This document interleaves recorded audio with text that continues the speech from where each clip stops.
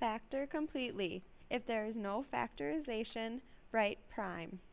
X squared plus 8x plus 16.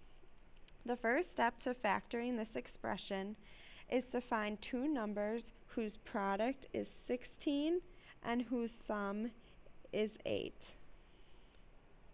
So let's list some factors of 16. I know 1 and 16, 2 and 8, and 4 and 4. Now notice I'm only listing positive factors of 16. For example, -1 and -16 would be factors of positive 16. But I notice that I need to sum to a rather large positive number.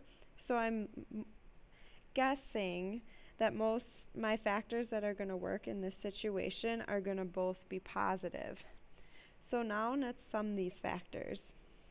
1 plus 16 equals 17.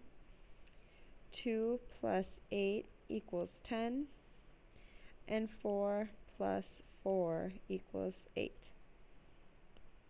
So the two numbers I want to use here are 4 and 4 because they are both factors of 16, and the sum of these factors is 8, which is exactly what I wanted.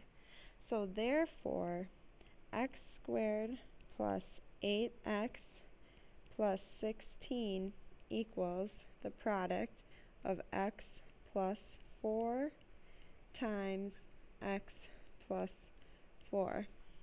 And we are done.